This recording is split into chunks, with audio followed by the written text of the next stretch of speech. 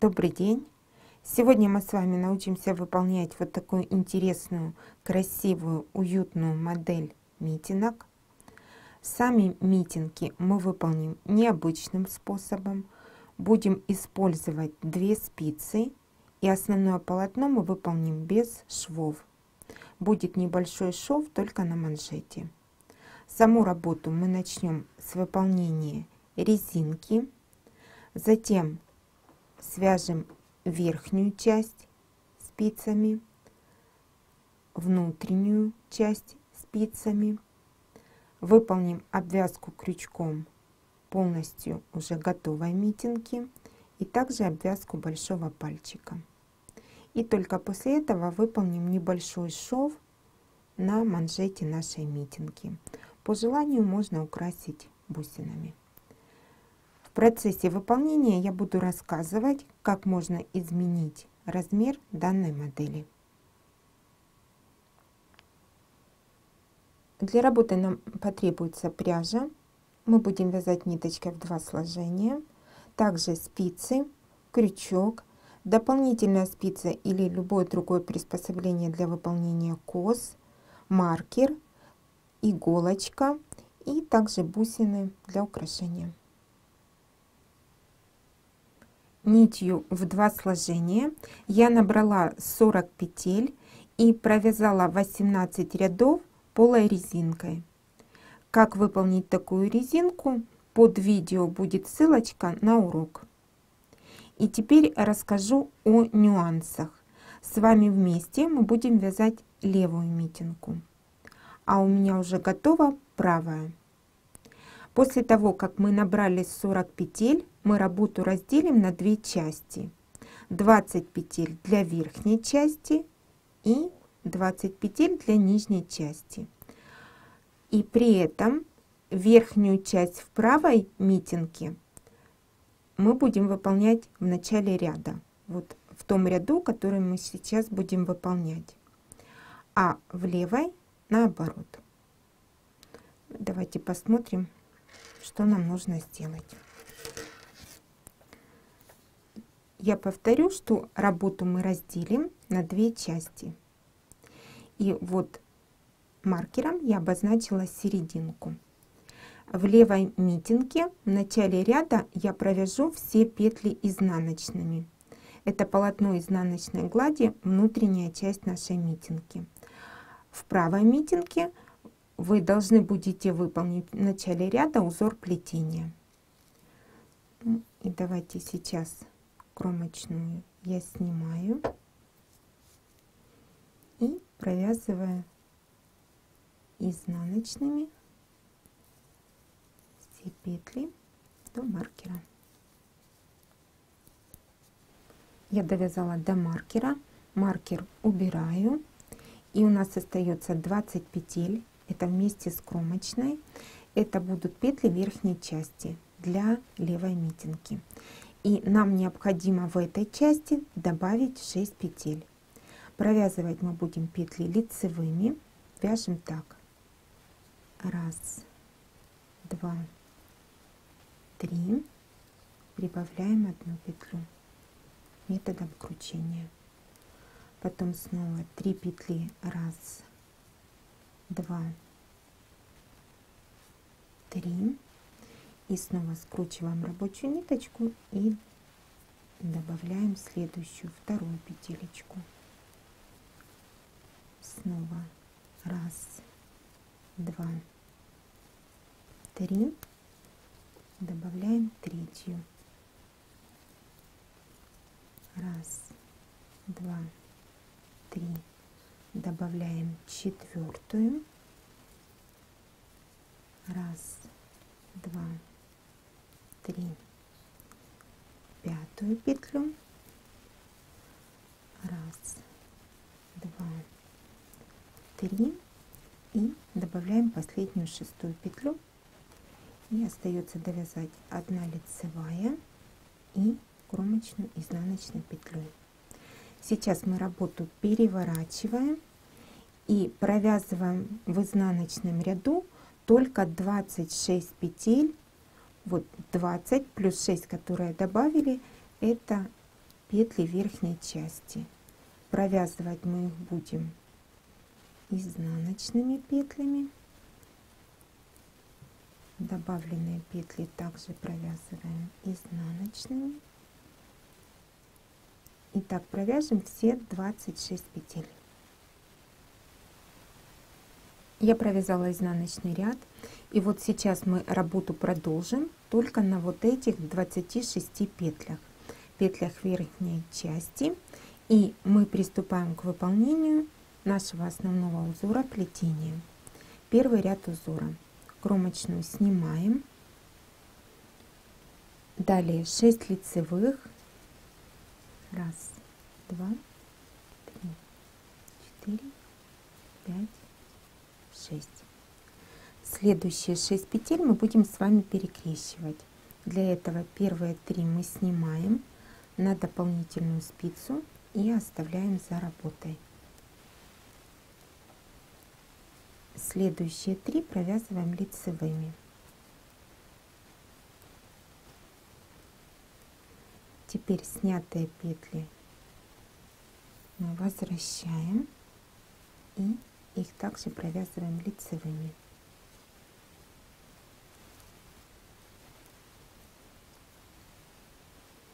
Перекрещивание выполнили. Теперь следующее перекрещивание. 3 петли мы снимаем на дополнительную спицу, оставляем перед работой. Затем провязываем 3 лицевые.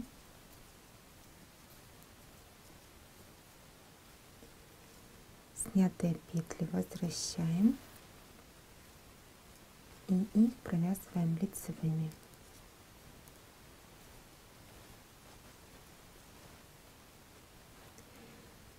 Сделали второе перекрещивание.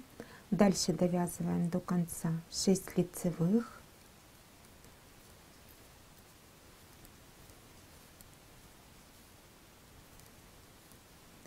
И кромочная изнаночной петлей. Первый ряд узора мы выполнили. Второй ряд все петли изнаночные. Мы провязали 2 ряда узора и приступаем к выполнению третьего ряда. Кромочную снимаем, далее 3 лицевые,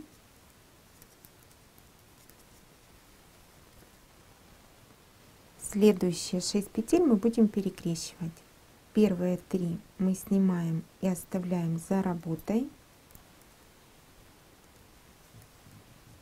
затем провязываем 3 лицевые,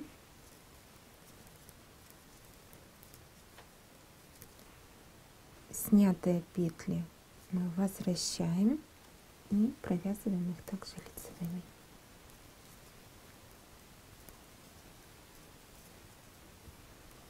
Выполнили перекрещивание, затем 6 лицевых,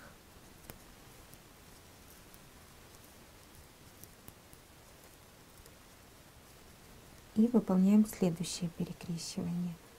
3 петелечки снимаем, оставляем перед работой. Затем провязываем 3 лицевые, снятые петли мы возвращаем и провязываем их лицевыми.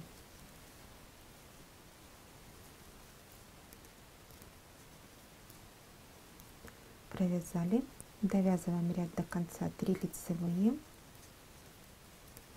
и кромочной изнаночной петлей. Третий ряд готов, в четвертом все петли изнаночные.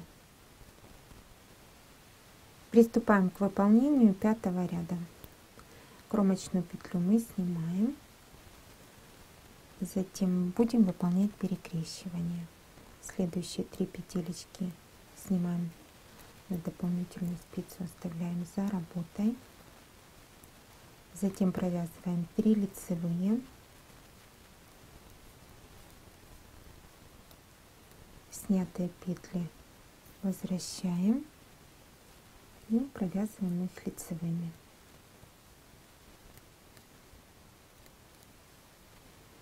Перекрещивание выполнили. Затем вяжем 12 лицевых. 1, 2, 3, 4, 5, 6, 7, 8, 9, 10, 11, 12. И выполняем следующее перекрещивание. 3 лицевые петли снимаем, оставляем перед работой, затем 3 лицевые,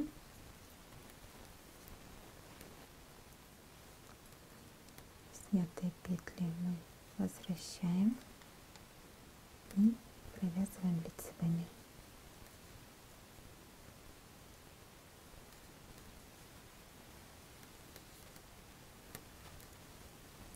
Кромочная изнаночной петлей.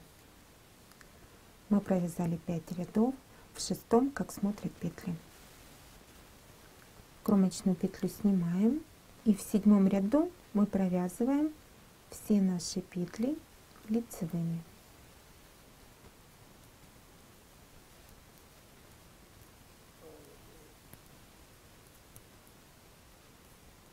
До конца ряда, а в изнаночном ряду все петли изнаночные. Мы с вами провязали 8 рядов. Это раппорт в высоту нашего узора плетения. То есть для того, чтобы продолжить работу дальше, мы будем повторять с 1 по 8 ряд и провяжем на желаемую длину. Я продолжила работу и провязала в высоту 3 раппорта нашего основного узора плетения. В сантиметрах это полотно 11 сантиметров. В зависимости от того, какой длины вы хотите митенки, это количество сантиметров может меняться. На этой высоте мы петли закроем. Петли закрываем в лицевом ряду, и закрывать я их буду, провязывая лицевыми.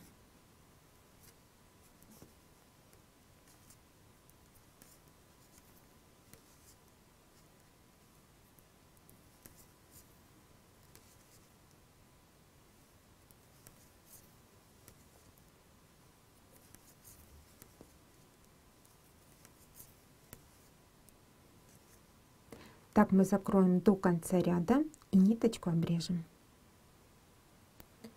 Мы завершили выполнение на данном этапе верхней части левой митенки.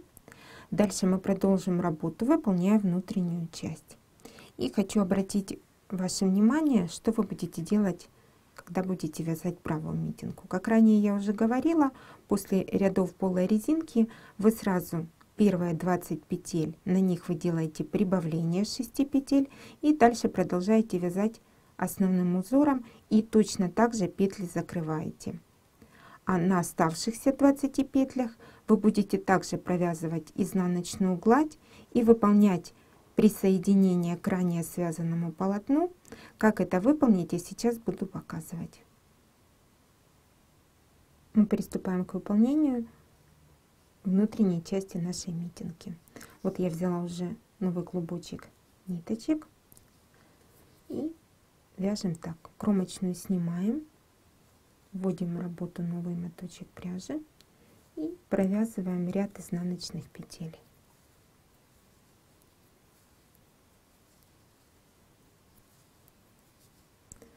Так мы провяжем до конца ряда, а в конце ряда я покажу, как выполнить присоединение. Я довязала до конца ряда, остается провязать кромочную петлю, ее пока не провязываем, а переносим с левой спицы на правую. И мы будем выполнять присоединение к ранее связанному полотну по кромочным петлям. Заводим левую спицу под кромочную петлю, первую кромочную, захватываем обе долечки петли, затем возвращаем ту петлю, которую мы переносили, и все эти 3 петли провязываем вместе изнаночной. Присоединились, работу переворачиваем, кромочную снимаем и провязываем все петли лицевые в изнаночном ряду.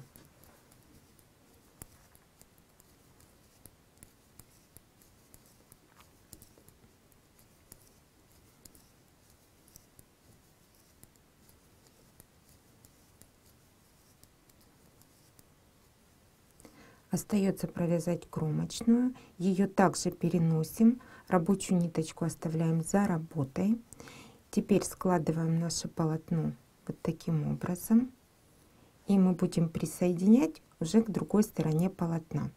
При этом сами ряды резинки мы пропустим и будем присоединяться к первой кромочной, где мы выполняли основной узор плетения. Вот хорошо видно. Заводим левую спицу, захватывая опять-таки 2 долечки. Теперь мы возвращаем кромочную петлю, которую переносили. И все эти петли мы провяжем вместе лицевой петлей. Вместе лицевой. Присоединились и снова работу переворачиваем на лицевую сторону. Кромочную мы снимаем и вяжем ряд изнаночных петель.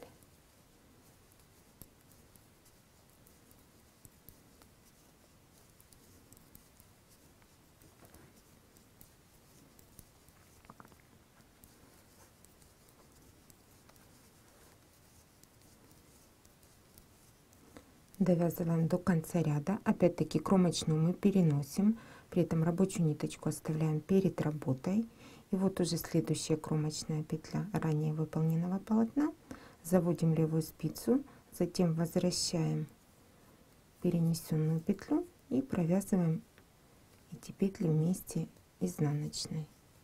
То есть в конце лицевого ряда мы вяжем изнаночной петлей. Теперь мы работу переворачиваем, кромочную снимаем, выполняем ряд лицевых петель.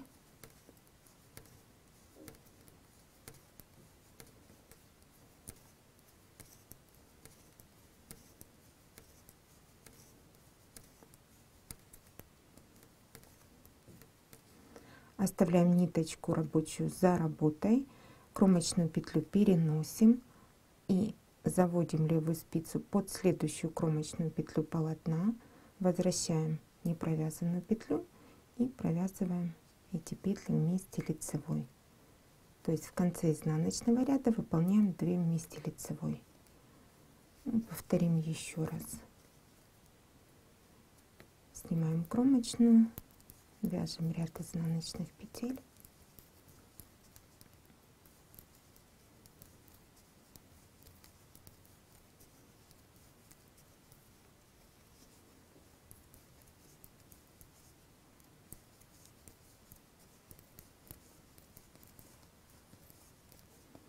Оставляем рабочую ниточку перед работой, переносим кромочную, заводим левую спицу под кромочную петлю полотна, вот за обе долечки, возвращаем перенесенную петлю и провязываем изнаночной все петли.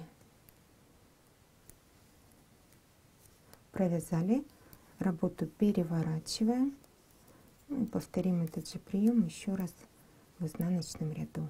Кромочную мы снимаем, вяжем ряд лицевых,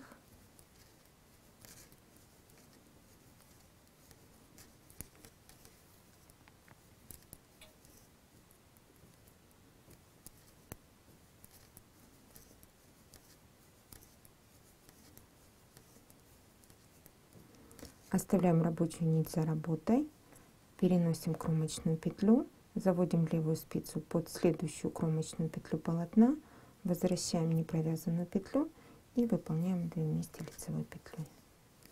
Таким образом мы присоединяем наше полотно, внутреннюю часть с одной стороны полотна и с другой. И так мы будем присоединять до большого пальца. Я выполнила присоединение вот до основания большого пальца. В зависимости от длины ваших митенок, это количество сантиметров может быть больше. То есть вы определяете примерочкой, и вот получается нам нужно сделать отверстие для большого пальчика. Для этого здесь мы будем присоединение повторять, а с этой стороны полотна мы пропустим. Так как я уже одну митенку сделала, я знаю, что мне достаточно будет пропустить 3 кромочные петли. Но сейчас я покажу, как я буду вязать. Для того, чтобы не запутаться, я обозначила маркером ту сторону полотна, которую мы не будем сейчас присоединять. И начинаем вязать наш лицевой ряд. Мы кромочную снимаем и провязываем ряд изнаночных петель.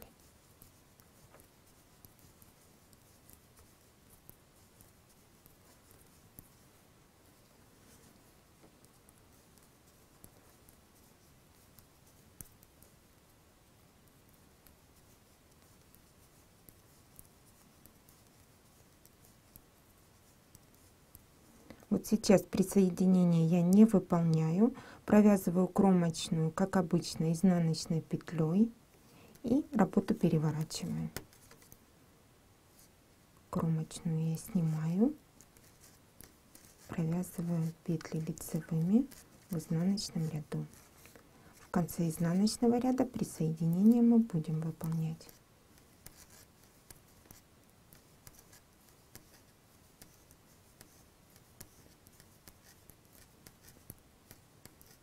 Рабочая ниточка за работой, кромочную переносим, подхватываем следующую кромочную ранее связанного полотна, переносим петелечку и выполняем присоединение, как обычно.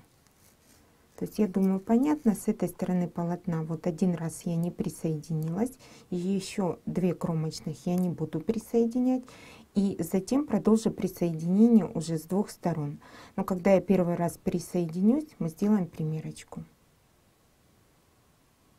Вот сейчас я уже выполнила первое присоединение после пропущенных 3 кромочных. Вот хорошо видно 1, 2, 3. И, соответственно, с этой стороны полотна 1, 2, 3. Для чего мы делаем примерочку? Для того, чтобы понять, не тесно ли пальчику. Если вдруг тесно, вы пропускаете 4 петли. Ну, я не думаю, что 2 петли у кого-то такие узенькие пальчики. Ну, то есть надо обязательно здесь промерить. Если вас все устраивает, мы продолжаем дальше. И нам остается присоединить с обеих сторон вот оставшуюся часть полотна.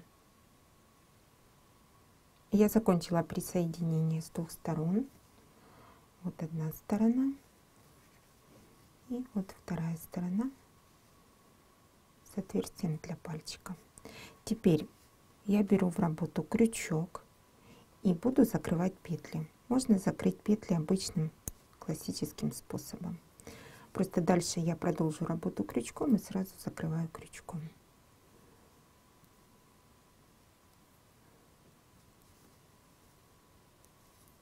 Провязываем.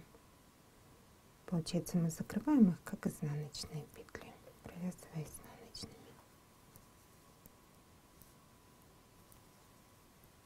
Как вы закроете петли, тут не важно, не принципиально, любым удобным способом. Закрываем петли, я показываю, что мы будем делать дальше. Я заканчиваю закрывать петли. Получается, вот последние 2 петелечки. И нам нужно соединить наши полотна. Для этого я завожу крючок под первую закрытую петлю. Спицы мы убираем и протягиваю соединительную петлю вот таким образом, чтобы все было ровненько. Ну, хочу показать, мы дальше с вами продолжим работу и будем выполнять ряды столбиков без накида. При этом в первом ряду по верхней части полотна я выполню сокращение петель в 2 раза, потому что плотность меняется при переходе на крючок, и само плетение по плотности забирает у нас, берет больше петель в полотне, нам нужно сократить. А во внутренней части тоже сокращу, но не так резко. Сейчас я вам покажу, как я буду выполнять. Завожу крючок под одну петелечку полотна, захватываю рабочую ниточку и вытягиваю петлю. Затем под следующую петелечку захватываю рабочую ниточку и вытягиваю петлю. Затем провязываю все петли вместе. То есть я провязала 2 столбика без накида с общей вершинкой. И теперь повторяю. Завожу под петелечку, захватываю рабочую ниточку, вытягиваю петлю. И точно так же со второй петелечки. И затем захватываем рабочую ниточку и провязываем все вместе. Под одну, под вторую. И провязываем вместе.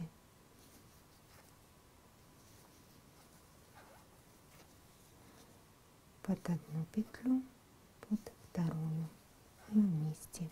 И так провяжем по всей верхней части. Я заканчиваю обвязку по верхней части нашей митенки.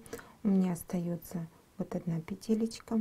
Вот эту петлю я пропущу, где хвостик мы обрезали. Захватываю рабочую ниточку, вытягиваю и выполняю уже переход на внутреннюю часть. То есть под первую петлю внутренней части также завожу крючок, вытягиваю рабочую ниточку и протягиваю. То есть вот таким образом у нас получается. И здесь сокращения будут не такие резкие. Мы будем вязать следующим образом. 2 столбика без накида, провязываем 1 и 2, а 3 и 4 с общей вершинкой. То есть захватываем рабочую ниточку, вытягиваем петлю, захватываем рабочую ниточку, вытягиваем, и 2 столбика с общей вершинкой. И чередуем 2 столбика без накида, первый и второй, а затем 2 столбика с общей вершинкой. Так мы выполним по всему ряду внутренней части. Получается, мы с вами провязали круговой ряд. Сейчас нам нужно его закончить. Для этого я завожу крючок под общую вершинку столбиков, вот 2 столбика, захватываю рабочую ниточку и выполняю соединительную петлю. Затем 1 воздушная петля подъема. Я буду вязать поворотными рядами, работу переворачиваю на изнаночную сторону и уже провязываем ряд столбиков без накида, то количество столбиков, которое у нас получилось. И после этого нам необходимо будет сделать опять примерочку. Закончим этот круговой ряд и сделаем примерку. Заканчиваю второй круговой ряд и выполняю соединительную петлю, воздушную петлю подъема. И как ранее я говорила, нам необходимо сделать примерочку. Вот сейчас мы примерим и посмотрим, что у нас получается. Вот я выполнила убавление по внутренней части и ровненько по руке легло. И точно так же вот узор плетения, он немножко вот драпирует наше полотно. То есть вы смотрите, не жмет ли вам здесь. Если сильно свободно, тогда убавление по внутренней части тоже нужно сделать больше. Но я думаю, если будет такое же количество петель, как в нашем мастер-классе, то те убавления, которые я сделала, вам подойдут. И для того, чтобы продолжить работу, мы будем вязать ряды столбиков без накида. Как ранее говорила, поворотные ряды.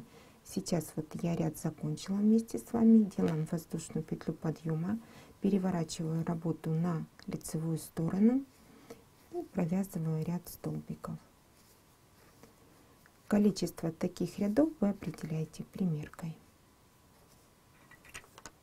Я продолжила вязать и всего провязала 8 рядов столбиков без накида. Количество рядов вы выбираете сами, то есть смотря какой длины вы хотите, можно закрыть мизинчик, довязать, можно вообще просто провязать и, сделав сокращение вверху, получится варежки. Нам остается только сделать обвязку большого пальчика. Мы ее также выполним рядами столбиков без накида и посмотрим, как это правильно сделать.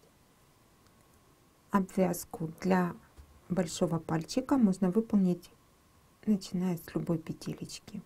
Но я начну с нижней части. Вот сейчас завожу крючок под кромочную петлю, беру рабочую ниточку и выполняю воздушную петлю подъема. Это у нас будет считаться первый столбик.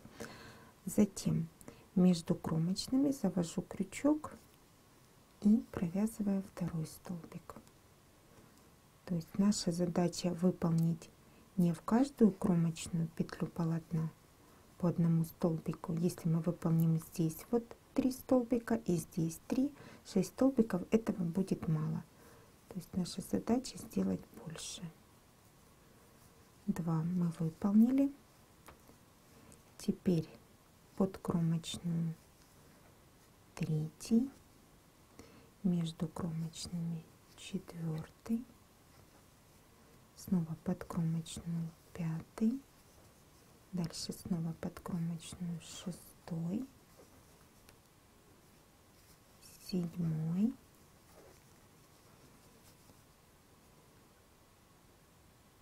Сейчас при провязывании следующего столбика, вот у нас, если мы возьмем подкромочную дырочка, чтобы ее закрыть, я подхвачу следующую петелечку полотна, одну долечку, и выполню 8.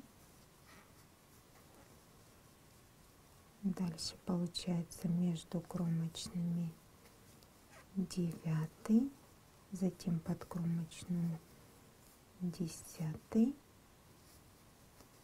11, между кромочными 12 и под кромочную 13 столбик. Заканчиваем ряд, выполняя соединительную петлю, воздушную петлю подъема. То есть всего у меня получилось 13 столбиков. Так как я одну митенку выполнила, то этого количества петель достаточно. Вам необходимо сделать примерочку. Возможно, это количество столбиков для вас много, тогда при обвязывании сделайте меньше или наоборот добавьте. А также посмотрите, чтобы все было аккуратненько. Если все устраивает, мы продолжаем. Делаем воздушную петлю подъема, переворачиваем работу. Опять-таки я вяжу поворотные ряды и выполняем уже следующий ряд столбиков без накида. И количество таких рядов определяем примеркой. Я выполнила обвязку большого пальчика. Всего я провязала 6 рядов. Опять-таки количество рядов определяйте примеркой или как вы хотите. Вот, в принципе, мы работу закончили. Единственное, нам осталось выполнить шов на манжете наших митенок. Я делала ниточку в углу, при этом взяла ниточку не в 2, а в одно сложение. Тут уже по желанию. И будем сшивать следующим образом. Вот наши кромочные петли с одной стороны полотна и с другой. Я буду захватывать, вот заводить в одну кромочную и выводить в другую. То есть перемычечку в серединке самой петли. С одной стороны полотна и то же самое с другой стороны. Затем из той петелечки, с которой стежочек выходит, в нее завожу, а в следующую вывожу. Точно так же в эту завожу, а в следующую вывожу.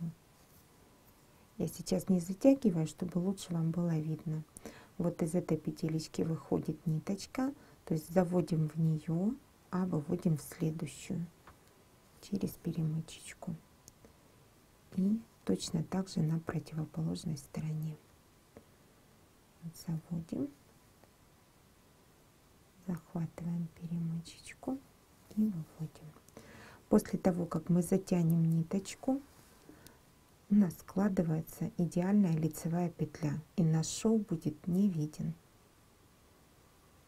Вот так выглядит место, где я выполняла шов. Как видите, практически не видно. Не практически, а не видно, где мы сшивали. А по изнаночной стороне у нас вот такой рубчик получился.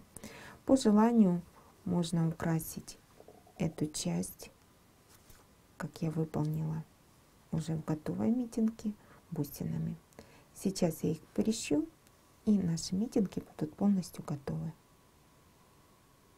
Работу мы с вами полностью закончили. У нас получились очень замечательные, теплые, интересные митенки. При этом мы использовали в выполнении необычный способ. Связали их на 2 спицах, практически без швов. Как изменить размерчик, я вам рассказывала. Я желаю вам творческих успехов.